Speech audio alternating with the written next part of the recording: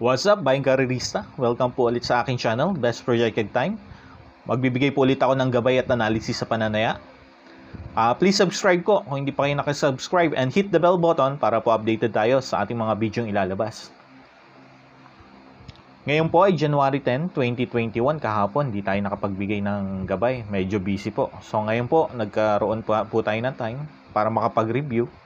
So ngayon po ay pista ng Metro Turf. Meron tayong 12 races. Ang starting time natin is 2 p.m. So, umpisahan po natin. Race 1, Class 4, number 22, 27 points split. Meron tayong 14 runners. So, ito po ang aking database. Based po sa aking database analysis, ito ang mga kabayang may best projected time. So, mga kabayang malaki ang chance ang manalo. Number 3, Miss Rosario. Number 8, Gold Bar. Number 9, Del Monte. Number 10, Jola's Pride. Number 12, Sky Plus. And number 14, Chesapeake Bay. So, pwede po kayong pumili sa mga naka-highlight na blue. Lahat po yan, malaki chance ang manalo. Kung ano po ang napupusuan nyo, sundin nyo po. Dito po sa race 1, ang choice ko po is number 9, Del Monte. Solo ko na po ito. So, eto angat sa grupo. Maganda na pinapakita. Tingin ko, lamang siya. So, race 1 po, ang choice ko po is number 9, Del Monte. Race number 2, Class 4, number 16 to 21 points. Meron po tayong 14 runners. Full gate po ulit. Based sa aking database analysis, ang mga best projected time is number 4, Cat's Day. Number 5, Sikihor. Number 7, Crystal Creek. Number 11, Riches Lumbangan. Ang mga choices ko po dito is, per choice ko is number 5, Sikihor. Ito, angat na sa grupo. And second choice ko is Riches Lumbangan. Maganda na huling takbo.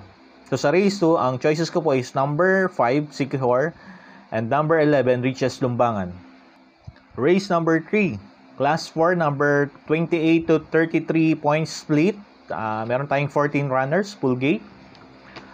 Base sa aking database analysis, ang mga best projected time, number 2, Viva Forever, number 3, Penom, number 5, Street Smart, number 8, Security Supreme, number 9, Dr. Amoret, number 10, Summer Cruise, number 14, Batang Dragon. Kung mapansin nyo po, marami po talagang naka-highlight. Ibig sabihin, anybody's race po ito. Posible pong magdihado. So, ito naman po ang mga choices ko. Ang first choice ko is number 14, Batang Dragon. Ito, parang yung huling takbo niya, kaya nang manalo. Baka ngayon na. And, second choice, number 3, Penom. Ganda ng huling takbo. Naungusan ni Asyong. So, sa race number 3, ang first choice ko is 14, Batang Dragon. And number 3, Penom. Race number 4, Class 4, number 22 to 27 points split. Meron tayong 14 runners. Full gate po ulit. Base sa aking database analysis, ang best projected time is number 1, Amelia. Number 2, Baisaki. Number 3, Ulala.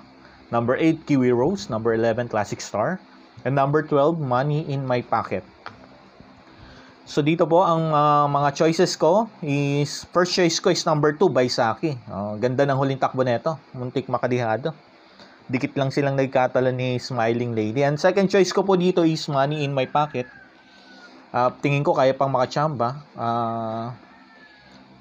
Magkakadikit ang preba nila pero mukhang may ibubuga pa to. Money in My Pocket. So race number 4, first choice ko is number 2, Baisaki. Second choice number 12, Money in My Pocket. Race number 5, Class 4, number 34 to 39 points. Full gate po ulit tayo. Based po sa aking database analysis, ang best projected time is number 1, Himig. Number 3, Makaarem. Number 4, Kick the Jeer. Number 5, Abba's Tale. Number 6, Sky Marshall. Number 7, Heroes Del 96. Number 8, Will to Win. Number 9, Universe. Number 10, Calle Loreto. Number 12, Good Reason. And number 14, Ginuhit ng Tadhana. So halos po lahat talaga malaki chance ang manalo. So this is anybody's race po talaga. Ang mga choices ko po dito, first choice ko, so bali tatlo ang mga choices ko po dito. Ang first choice ko is number 4, Kick the Jeer. Ito kalaban nila Tony Slab tsaka American Factor. So pumang-apat lang. So ito malaki chance manalo na ito based sa kanyang converted time. So second choice ko is number 10, Calle Loreto. So, pwede pang makaulit to. Medyo bumigat lang ang laban, pero siya pa rin yung best projected time dito. And then, ang third choice ko is yung number 14, ginuhit ng tadhana. Ito consistent naman preba nito. Tsaka angat to sa grupo. So, first choice ko is number sino ba yung number? Kick the Jeer. Number 4, Kick the Jeer. Second choice, number 10, Calle Loreta. And number 14, ginuhit ng tadhana. Race number 6, Class 3, number 54 to 60 points. Meron tayong 10 runners. Based sa aking database analysis, ang best projected time. So, nakaturo lahat kay Kakain Bachi. So, eto, solo na ako, number 6, Kakain Bachi. Race number 7, Class 5, number 11 to 15 points split. Full gate po ulit, 14 runners. Based sa aking database analysis, ang best projected time is number 1, Bato. Number 2, Woodridge. Number 4, Tarana Sacalios. Number 6, Laughing Tiger. Number 9, Baling Rikit. Number 10, Ranagant. And number 13, Signature Move. So, mga choices ko po dito, yung Bato, maganda na takbo. So, first choice ko is number 1, Bato. And second choice ko is number 10, Ranagant. Race number 8, Class 4, number 16, 21 points. Meron tayong full gate, 14 runners. Base sa aking database analysis, ang mga best projected time is number 4, No Problem, 5, Batang Bangkal, 6, Princess Bia, 7, Kung Fu Karatu, 10, Tanforan, 12, Fortune Island, and number 13, Malatanog Falls. So, dito po sa race na to, meron tayong tatlong choices. First choice ko is number 4, No Problem. Second choice ko is number 10, Tanforan. And third choice ko is number 13, Malatanog Falls. Race number 9, Class 4, number 22 to 27 points split. Meron tayong full gate, 14 runners. Base sa aking database analysis, ang best projected time is number 1, Clementine. Number 2, Unlimited Song. Number 3, It's a Deal. Number 4, Hot Legs. Number 7, Chinito. Number 8, Lucky Sabers. Number 9, Batang Novaliches. So, mga choices ko po dito is, first choice ko is It's a Deal. Eto, maganda yung barrier niya eh. Pigil lang. So, palagi ko meron na to. Second choice ko is number 4, Hot Legs. Ito angat sa grupo. And third choice ko is number 8, Lucky Sabers.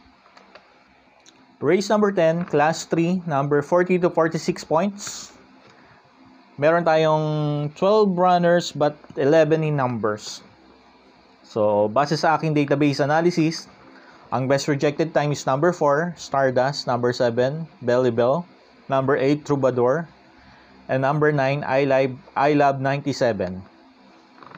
So, ang choices ko po dito is, first choice ko is number 8, Troubadour. So, medyo mabigat na laban dito kaya magtatatlo ko dito. Second choice, number 7, Belly Bell. Saka third choice, number 9, I Love 97. Race number 11, Class 5. That's 5 points. So, ito, wala na talaga yung bababa ito.